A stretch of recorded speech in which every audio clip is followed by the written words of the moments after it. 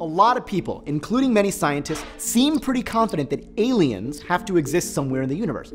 Is that just wishful thinking, or can you actually calculate whether intelligent aliens exist?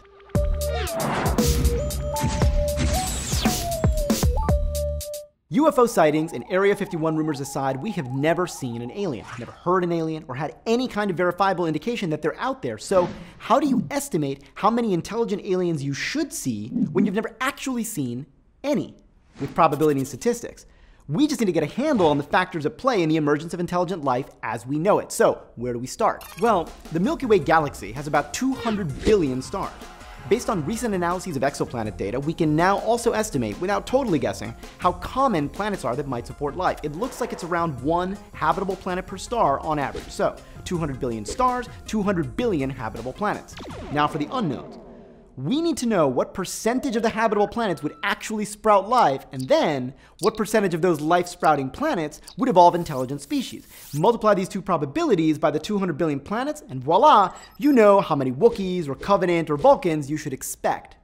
What I've just described is similar in spirit to what's called the Drake equation. The details are different, since Drake, the founder of SETI, was estimating the number of detectable alien radio signals, but the overarching logic is the same. Anyway, if we get the odds of intelligent life, we're golden, but here's the problem.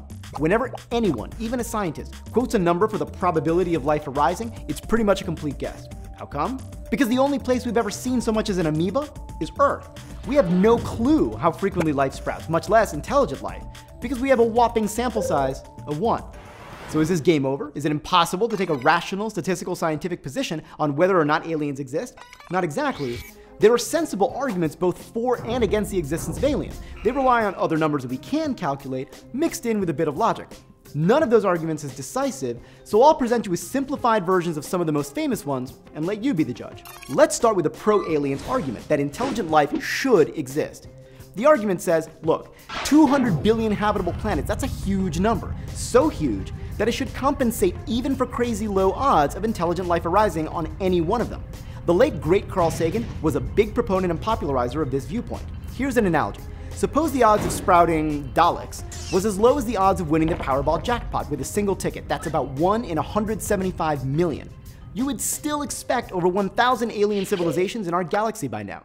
If the chances of intelligent life evolving are even lower, well, 200 billion is just the number of habitable planets in our galaxy. If we sweep nearby galaxies into our planet count, we can add trillions more planets to compensate. And that is Sagan's point.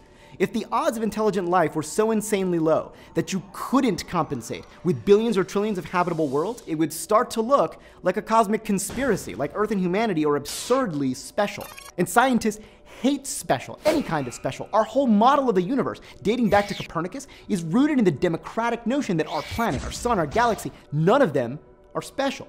The Sagan view then is not that alien life is guaranteed, it's that the alternative is so contrary to a closely held scientific principle that it's quite difficult to swallow. Pretty persuasive? Well, as it turns out, there's a way to turn this argument entirely on its head. One prominent no aliens argument begins by pointing out that our galaxy is not just very big, but also very old, about 10 billion years old. So say you grant Sagan logic. Taken to its conclusion, there should have been not only enough places for intelligent life to arise, but also enough time for at least some of that life to spread around the galaxy. That a species would spread out isn't some crazy assumption on our part. Remember, our species, which is only about 200,000 years old, has already sent the Pioneer and Voyager probes out of the solar system. In fact, with current propulsion technologies and no fancy sci-fi stuff, we could send probes or robots across the whole galaxy. Yeah, it would take us 20 million years or so, but so what? The galaxy is 10 billion years old. That's a blink of an eye. Our more advanced future selves might need even less time to do this, and we're just one species on one planet. So, given how old the galaxy is, shouldn't there be evidence of at least one other such species that's jetted around the cosmos? Something like radio signals, space stations, probes, a broken down Millennium Falcon, I don't know, an alien drink Pepsi sign, something. But we've seen squat. We've seen exactly zero evidence of current intelligent aliens or residual evidence of extinct ones. Now, if our ability to send stuff into space isn't special, and alien intelligence really is inevitable on the billions and billions of habitable planets, then where are the aliens? Or at least, where's their stuff? This argument was put forth by the physicist Enrico Fermi, among others, and it now bears his name, the Fermi paradox. The punchline is that precisely because we don't see aliens, the odds of intelligent life must be, wait for it, astronomically low. Now you can, of course, explain the Fermi paradox away, but it's never totally satisfying. Maybe aliens hate exploring space? Okay, but all of them? It only takes one Klingon Richard Branson to hop around the galaxy and leave some kind of a trace. Maybe we're not looking in the right places? Sure, but remember the numbers here. The galaxy is 10 billion years old, and humanity, right now, would only need 20 million years to spread all over. And we're not special, right, Saganites? So someone should have left something, even in our little corner of the galaxy. Huh. So it seems like choosing between the Sagan and Fermi camps comes down to deciding which of two unlikely things you think is less unlikely. That intelligent alien life never evolves on the billions of possible planets, or that intelligent aliens evolve, none of whom ever spread out in any observable way in the 10 billion year history of the galaxy. There is an interesting third option, a way for them both to be right without having to invoke weird coincidences, but it's a little depressing. It's an argument that also has many proponents, but it's been articulated especially nicely by Oxford University philosopher Nick Bostrom. Here's the idea.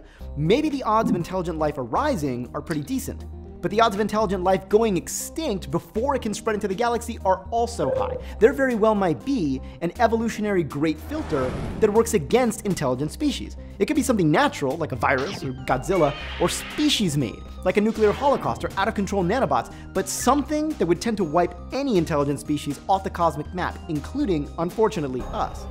But hey, extinction extinction, right? At least you can sleep better knowing that it's possible to reconcile Sagan's billions and billions argument with the fact that Chewbacca wasn't at your office holiday party. Anyway, now you know how legit scientists and scholars handle the question of space aliens. So, what do you think? Give us your 2 cents in the comments. I'd like to hear which side of the fence you find yourself on. Alien abduction stories, also welcome, with proof. I'll report any interesting findings on the next episode of SpaceTime. Last week we asked, what planet is Super Mario World? Let's see what you guys had to say. D. Moritz found that Sonic the Hedgehog lives on a planet with about 5.6 Earth Gs. Closer to a planet. Good work. Gaëtan commented, science. That's correct. The Gentleman Physicist points out that Super Mario World could be a platform accelerating through space with rockets at 70 meters per second squared. And it could be, but think about how much fuel it would take to keep that acceleration going. Nicholas Feeley suggests that maybe Mario is on a black dwarf. Cool idea, but you're off by about 100,000 Gs. And James Morgan, you keep regulating. Hey, thanks to everybody who watched and blogged about the debut episode. Remember, you can also follow us on Twitter and Facebook. We'll see you guys next week. And hey, subscribe already. Don't make me send this guy after your cat.